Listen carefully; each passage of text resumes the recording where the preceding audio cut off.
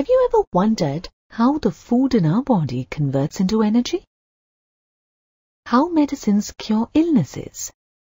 Or how fuels help in driving vehicles? Answer to all these and similar questions is a single word: chemistry. Chemistry is the branch of science that deals with the study of the composition, structure, properties of matter, and changes that matter undergoes. What is matter? Anything that has mass and occupies space is known as matter. Before we learn more about matter, it is important that we know the importance of chemistry in our daily life. It is interlinked with other branches of science and plays an important role in our daily life. How important is it in our daily life? Let's explore. Chemistry plays a major role in identifying the weather patterns, manufacturing fertilizers, alkalis, acids, salts, dyes, polymers, drugs, soaps, detergents, metals, alloys, other inorganic and organic chemicals, and new materials that contribute in a big way to the national economy. Meeting human needs in producing food, healthcare products, and other materials aimed at improving the quality of life. Producing superconducting ceramics, conducting polymers, optical fibers, and large-scale miniature of solid-state devices.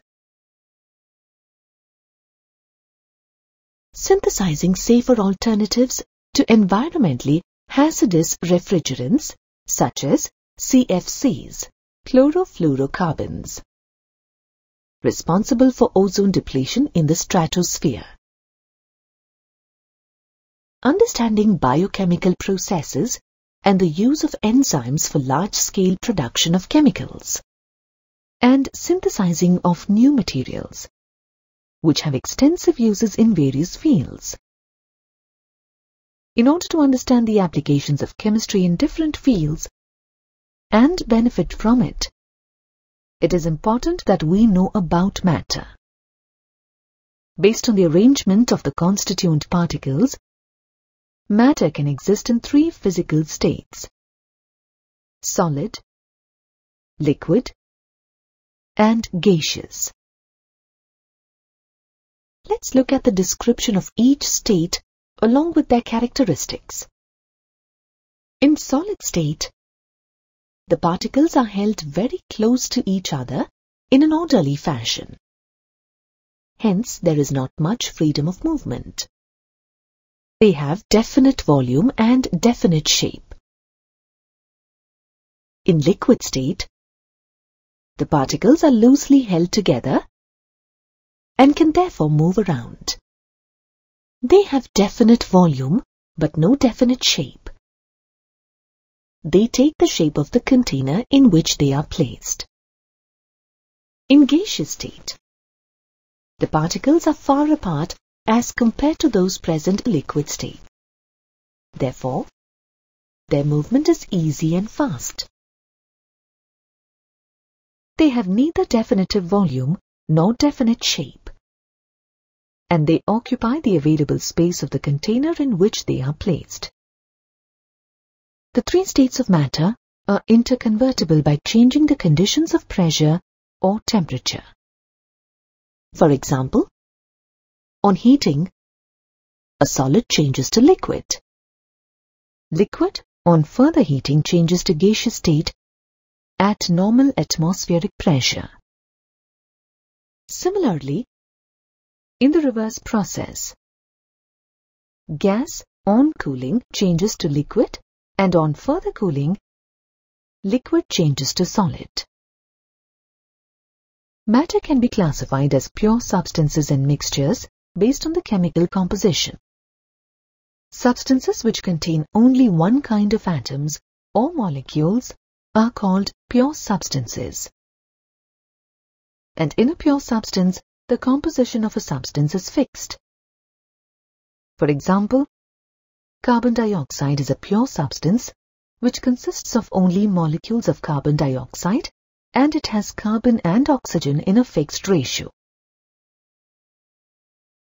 When elements or compounds are mixed together in any proportion, it results in the formation of a mixture.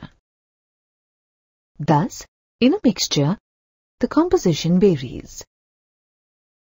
For example, seawater comprises of dissolved salts and water. The seawater consists of varied amounts of dissolved salts and water. Pure substances can be further classified into elements and compounds based on separation of it into its respective constituents. Substances which consist of only one kind of atoms are called elements. Examples of elements are sodium, copper, silver, hydrogen, oxygen, etc. An element cannot be further separated into its constituents by physical or chemical means. For example, oxygen consists of only oxygen atoms, and it cannot be further separated into its constituents, that is, oxygen atoms. Two or more elements combine chemically in a fixed proportion to form a compound. Examples of compounds are ammonia, water, etc. A compound cannot be further separated into its constituents by physical means, but can be separated by chemical methods. For example, oxygen and hydrogen are present in a 1:2 ratio by volume in water, and water, that is H2O, can be separated into its constituents, hydrogen and oxygen, by electrolysis, but cannot be separated into its constituents by any of the physical methods such as distillation, fractional distillation, etc. Also remember that the properties of a compound are different from those of its constituent elements. For example, the elements hydrogen and oxygen, being gaseous in nature, combine to form a compound, water, which is a liquid. Mixture can be classified further based on the uniformity of the particles present in it. If the particles are distributed uniformly throughout the solution, then it is a homogeneous mixture. For example, sugar solution is a homogeneous mixture because sugar particles get distributed uniformly throughout the solution. If the particles are not distributed uniformly throughout the solution, then it is a heterogeneous mixture.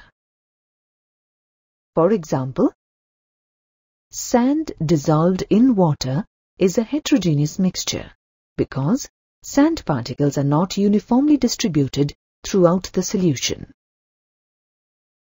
A mixture can be separated into its constituents by physical methods. For example, a mixture consisting of iron filings and sulfur powder can be separated by using a magnet, that is, by magnetic separation.